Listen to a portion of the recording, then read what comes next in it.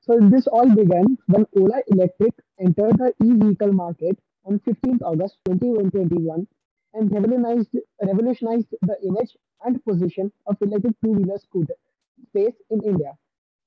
They promised to have over 10 lakh electronic vehicles on roads of India. Ola has brought the revolution in India not by breaking the monopoly of other energy in the smart electric, but along with that, Electric also has some other points which make it the most brilliant electric vehicle in India. It is the most cost effective when it is competitors. It has more features than any other electric scooter present in India. With the highest top speed of 115 km per hour and driving range 180 km, it is higher than any other electric scooter present in the price point. It comes with various color options which give the users freedom to be choosy with an electric scooter. Building the future of vehicles for the first time in India, introducing Indian with actual smart vehicles was the goal of Ola. Along with some positive points, there are also many negative points that Ola has.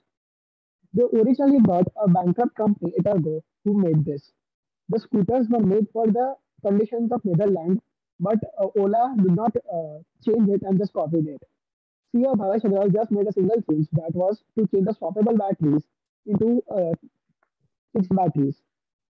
When they announced the launch of the EV vehicles, they created so much hype that they focused on only just manufacturing it and not focusing on its quality. Another problem was that they promised to deliver it on a doorstep, which was not up to the mark. This also resulted in the broken scooters at delivery spot. The features also that were promised were not delivered by the CEO. And unlike any other electric vehicle, they did not have a proper cooling system, which prevents the vehicle from catching fire. This resulted in many Ola S1 vehicles, S1 two-wheelers and S1 Pro two-wheelers to on catching fire. Now we'll discuss about some ways to improve Ola. First of all, they need to install a proper cooling system like other vehicles. They, on the name of electric cooling system, they only have aluminum heat sink. This will not prevent it from catching fire. So they need to install a proper cooling system. They need to take proper time and make a practical design that will suit the weather conditions of India. They need to not only make it as attractive on the looks, but also its features. The CEO Bhavesh Agrawal has a bad habit of taking too many decisions at one time. They need to focus on one thing and then switch to other. Uh, Also, when CEO Bhavesh Agrawal and Ankit Bhati started this, Ankit Bhati was not given proper decision making in this EV vehicle section. So he left the company.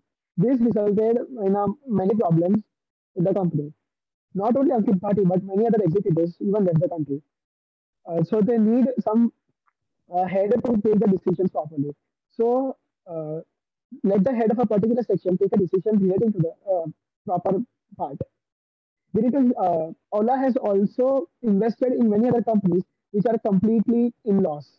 So they need to shut down that and only focus on EV section. They are not delivering the promises that they made to the investors. The investors, if they don't get the result, they will not provide future funds. So they need to give the investors result, which will help the company to get more funds in the future. Bhavesh Agrawal also gave unrealistic deadlines to the workers. He said that he will deliver by October. But then, when October, the date came nearer, he told that it will be delivered in November, then December. And the customers were not happy with it. Nowadays, Ola S1 is not nowhere to be seen on the streets.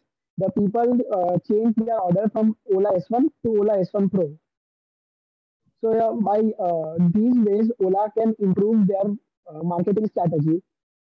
So in conclusion, I would like to say that Ola has great potential and with the right path, they can achieve the unimaginable. Thank you.